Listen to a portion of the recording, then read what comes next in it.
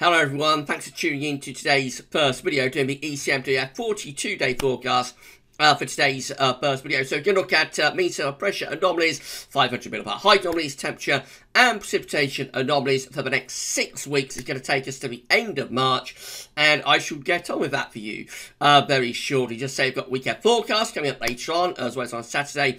Your weekend look ahead, and we'll have the 10 to 14 dayer as always later on this afternoon. Thank you so much to ECMWF.int for supplying the charts. Let's get on with it then. So we're going to begin with week 1 mean sea level pressure anomaly. This is going to take us from the 22nd of February to the 1st of March. The coming week we'll have high pressure across most parts of Europe. A large ridge of high pressure will be extending up from southern Europe to northern Europe. There'll be low pressure out in the Atlantic, and the upshot for the UK and Ireland means that we'll be drawing up a mild or a very mild southerly to southwesterly wind. Low pressure in the Atlantic could provide some wet weather, especially to the west. This is how the 500 millibar height anomaly is looking for week 1, 22nd of February to the 1st of March. Again, the above average heights from southern Europe extending to northern Europe, below average heights out in the Atlantic. And again, drawing up a mild or a very mild southerly to southwesterly wind. So temperature anomaly looks really mild, doesn't it? Most parts of northern and western Europe. For the UK and for Ireland, we're seeing a temperature anomaly in those orange colours, which I think is going to be taking us to around 3 to 6 degrees above average, even warmer than that. Some parts of Scandinavia, so a very, very mild week to come for Western Europe. Precipitation anomalies look like this, east-west split really, so western parts of Britain into Ireland look wetter than average, but generally drier than average in the week ahead for eastern parts of the country.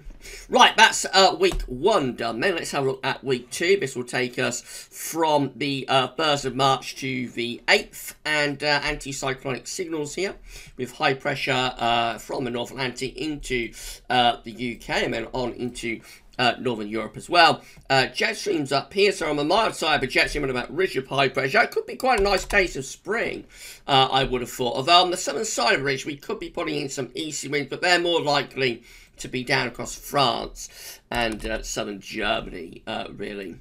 This is how the week 2 500 millibar height anomaly is looking. Again, just very anticyclonic, a large ridge of high pressure sort of extending from the Atlantic into western and northern parts of Europe as well. Week 2 temperature anomaly from the 1st to the 8th of March cools down, not as warm as it is in week 1, not as mild, but even so, to our north anyway, it's above average, it's a little bit cooler than average to our west and also to our southeast. So it may be implying a little bit of an easterly coming in there, especially for more southern parts of England and Wales. But overall, it's high pressure dominated, so you'd expect the precipitation anomaly to be drier than average, which indeed it is, very significantly so. That's a dry week for the first week of March. And under the high pressure, of course, there could be cold nights with frost, but by day, with the ever strengthening, rapidly strengthening March sunshine, you could get some pleasantly mild days, even if the nights are rather cold. And I suppose that's why the temperature anomaly is a little bit lower. Right, week 3, mean sea level pressure anomaly looking a little bit more unsettled here. The high pressure pulls out into the middle of the North Atlantic. Low pressure develops to the north of Scotland, and winds go into a west or a northwesterly direction potentially. So maybe becoming a little bit cooler and a little bit more unsettled there in week 3. Not cold, but perhaps a bit cooler. The 500 millibar height anomaly again takes a ridge out into the Atlantic, above average heights going out into the Atlantic, below average heights form to our north. Going to be more unsettled, obviously, with low pressure to our north, and we bring in a bit of a west or northwesterly type flow. Week 3 temperature anomaly from the 8th to the 15th of March looks like that. So near normal or no signal really with precipitation. It's cooler than average out to our west and northwest. mild average to the northeast. We're very close to average, or we have no signal. It may be a little bit on the cool side with rather polar maritime type influence to the air. And the precipitation only for week 3 looks like that. So just sort of no signal really, but I would suspect a little bit more unsettled there. Week 4 mean cell pressure only from the 15th to 22nd of March, ever weakening signals. The further out we go, the weaker the signal gets. Low pressure is around Greenland and Iceland. That's the Azores high just there. So it looks like we're probably in sort of a flat westerly type pattern, although the signal is pretty weak. Week 4, 500 millibar height anomaly looks like that. So again, low pressure or below average heights, low pressure towards Greenland, Iceland, and again probably bringing in something of a westerly type flow. The week 4 temperature anomaly, again no particular signal. It is quite a mild week for many sort of central western parts of Europe. For the UK and for Ireland mode, we have no signal with our temperatures or with average. There's no particular signal for precipitation either. Right, we go through to week 5, 22nd of March to 29th. High pressure then beginning to build across the west of Europe, pushing up from the south, sending a jet stream northwards. That could be very, very spring-like. That could be quite warm and spring-like there, I think, from the 22nd to 29th of March. That could be proper spring weather. A very, very nice week of weather there. The 500 millibar height anomaly, again with the above average heights of high pressure to our south, and again the jet stream rising northwards.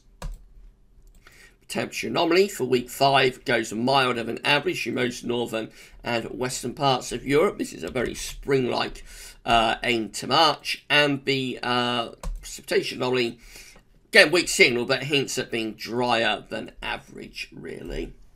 And then finally we go through to week 6. This will take us from the 29th of March to the 5th of April. Ultra long range forecasting.